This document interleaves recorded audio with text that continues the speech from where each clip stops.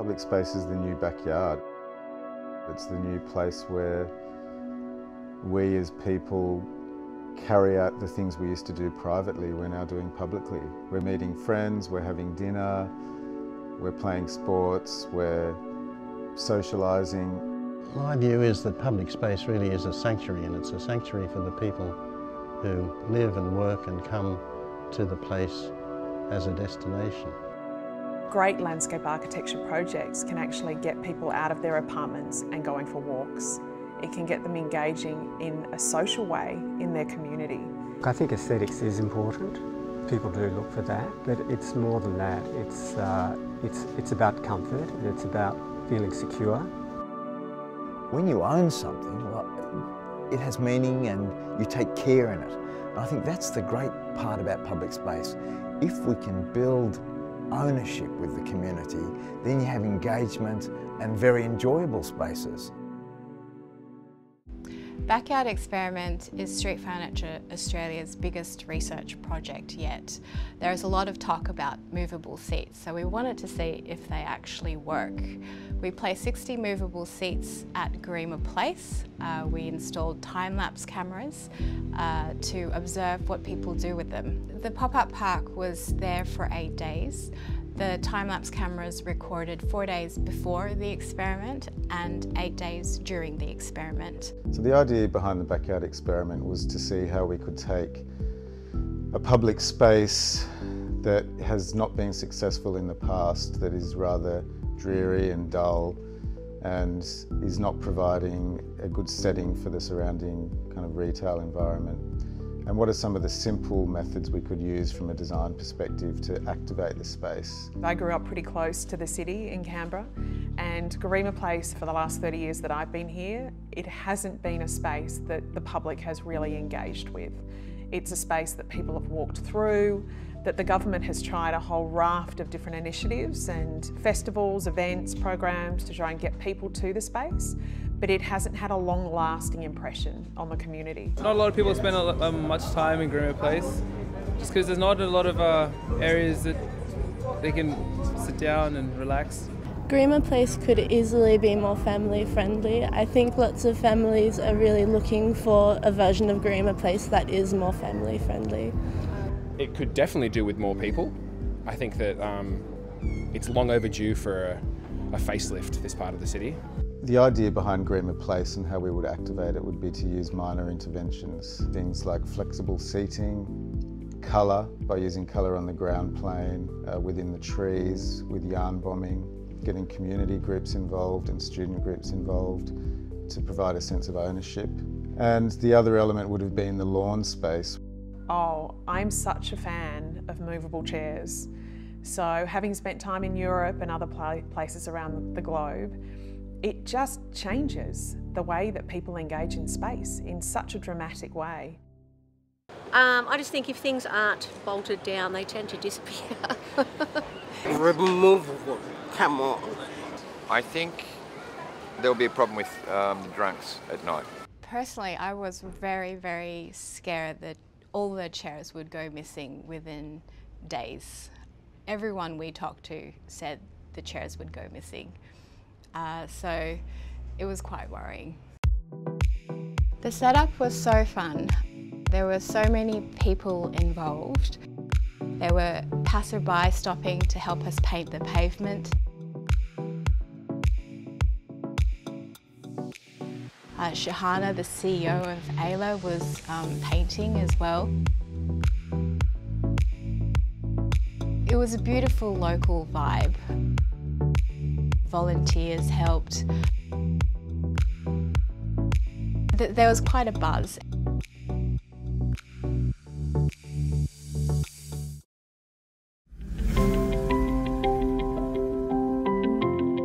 After the first day, after we finished installing everything at Garema Place, we were pretty keen for something to happen, but nothing really happened right away.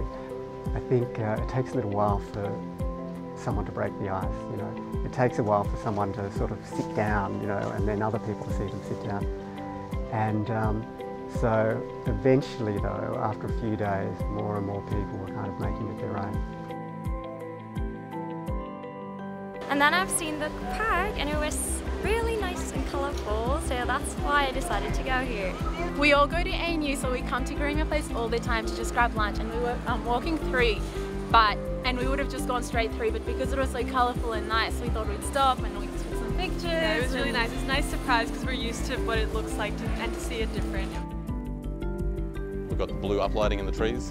What that does is creates a few things, volume in the space, so you can suddenly see it's like a cathedral up in the trees. It's amazing that you wouldn't pick that up otherwise.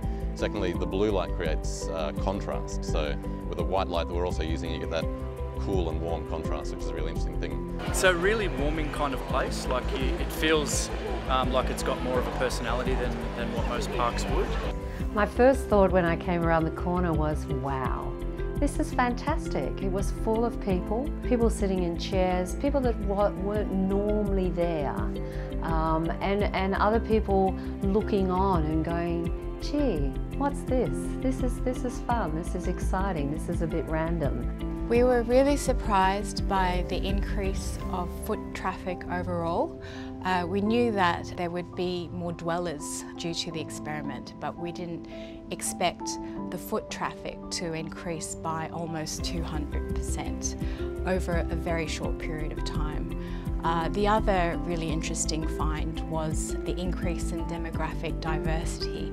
There were more friends, there were more couples, there were more retirees, and more families. One of the biggest aims of the experiment was to make the area more family friendly, turn it from something intimidating to something warm and inviting. It was a much better outcome than we even envisaged, and I don't think we ever thought there would be that many people or that many groups of people and that much interaction with the space as there was, and it was fantastic to see. The final good news, of course, is that out of the 60 movable chairs we placed out there, none of them went missing. Everyone said that they would all go missing, or a lot of it will go missing, so we were surprised. It looks like that the community said this is something special, and they've obviously said, well, we don't want to damage it. It's good for our space. And even those homeless people that were there must have said, well, we like it better like this.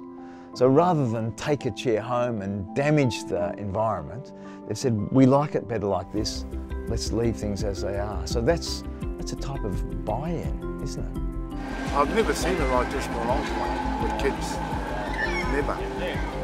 So I think it's a great idea.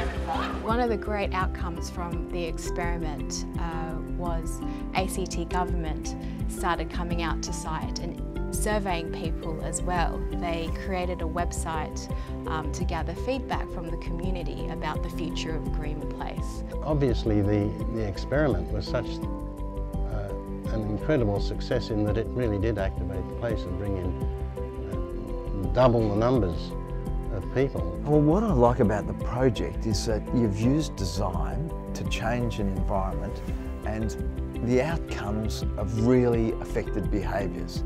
So design can do all sorts of things. It can enrich people's lives in certain ways, but there is absolutely positive proof now that by adding this cocktail that you've created, you've changed behaviours. So we know for a fact that in certain circumstances, when you add these levels of vibrance, colour and let's say free-range seating, you change the way people think about a space. Now that's new knowledge. That's new knowledge we can use to affect design outcomes in the future.